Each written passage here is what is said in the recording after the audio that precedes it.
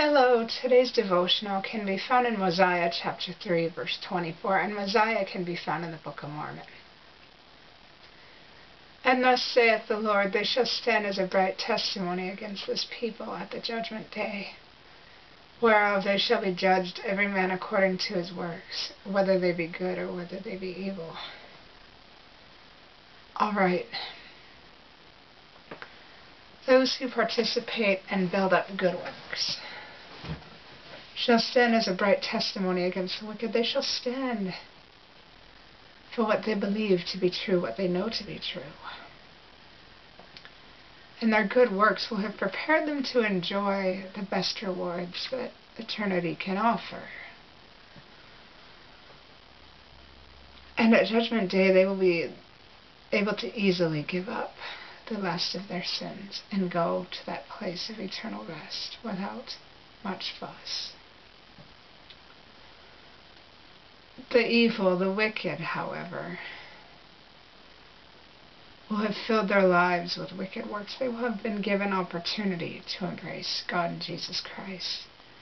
And they will not have taken it even knowing what they were losing and what they were costing themselves and others closely associated with them.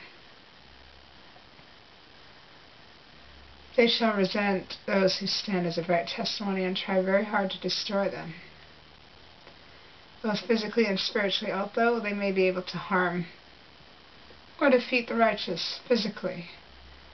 They shall not defeat the righteous spiritually so long as the righteous stay strong. And the Lord will protect the righteous, even if it means bringing them back to their heavenly home after they have done what they need to do. Because sometimes that is the best way to protect a person or persons from wickedness. And those who are taken back to their Heavenly Father for that purpose shall stand as a bright testimony. The wicked at that great and last day will not be willing to give up their sins so easily or even to face them, because they will have to admit that they really screwed up. And the wicked, well, they can't stand that, and they cannot go to their eternal place of rest, because everyone will have an eternal place of rest.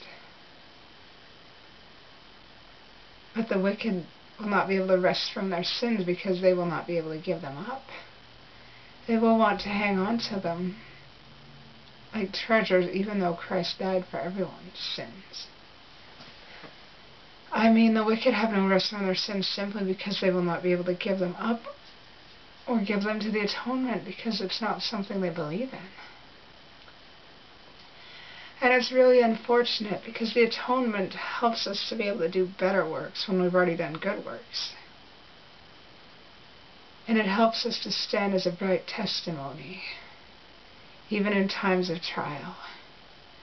And the atonement helps us to see trials as refinement, that we might be able to become better children of God. I mean, we're already good children of God, but through the atonement and through the refinement process that trials put us through, we can become even better.